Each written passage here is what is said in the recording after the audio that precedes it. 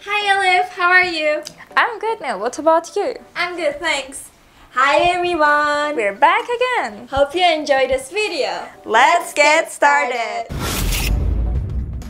Let's turn our attention back to the agenda of our YouTube channel, Real Perspective if you like. And let's remind our viewers about the essential. Please watch, like, subscribe to our channel, and don't forget to constantly press the notification button. Also, don't forget to suggest our channel to your friends. Weren't we supposed to discuss the recent developments about the moon and UFO today?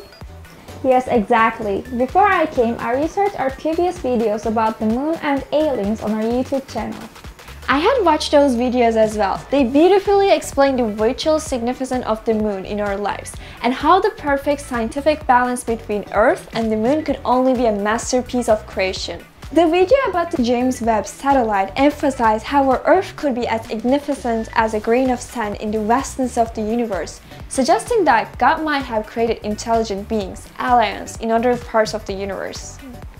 Actually, what we'll be discussing today is somewhat a continuation of the topic covered in those two videos.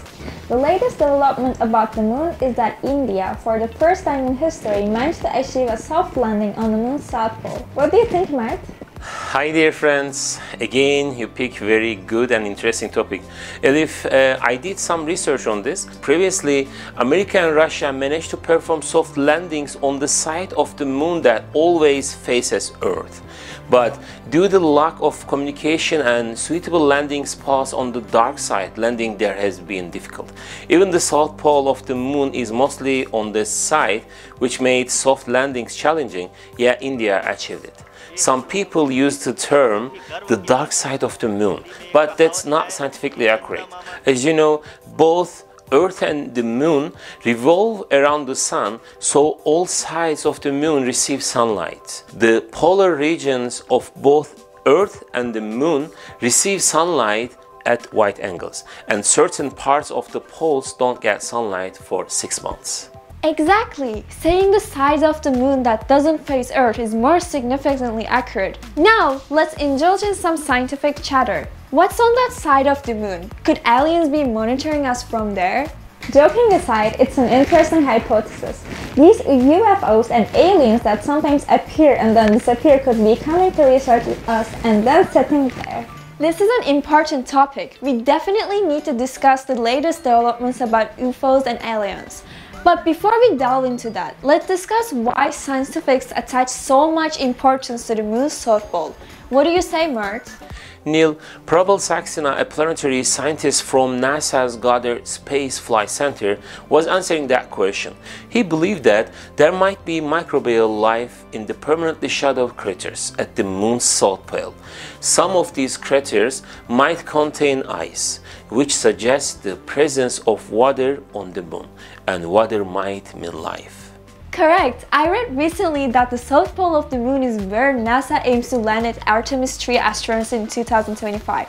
India also, with an unnamed mission, achieved this goal in 2023. I took notes on this. India's Chandrayaan-3 spacecraft successfully landed in the area on August 23, 2023, then released its rover, Pragyan, on the moon's surface. The footage of its first movements was broadcast on August 25. As more footage arrives, we'll find out whether there's water on the moon and if life, even microbial, exists there.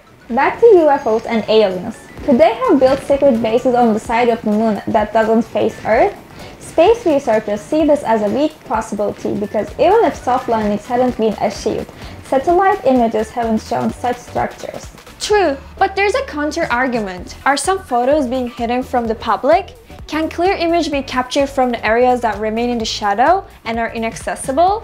All these questions are being researched, not just about the hidden side of the moon, but also regarding the unidentified flying objects and the existence of extraterrestrials.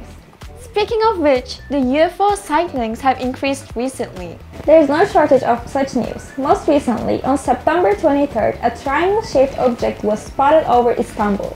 It was then lost from sight after a few minutes. Yes, Elif is so interesting, but we need solid evidence. Even though the videos shared by the Pentagon in 2020 showed the reality of these phenomena, the extraterrestrial origin of these objects hasn't been proven yet. We'll keep following the developments. The reality behind these mysterious phenomena may be revealed in the near future. This is a topic that won't end today. There's always something new to discuss and learn. As technology advances, so does our ability to explore the mysteries of the universe.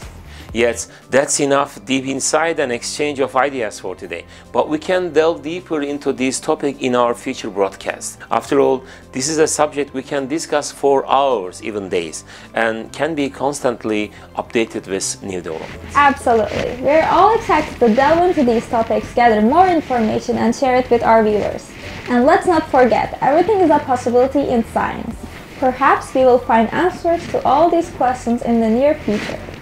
Right, keep following us. We'll have more on this topic in our upcoming broadcast. Hope you enjoyed this video. See you in the next episode. Bye!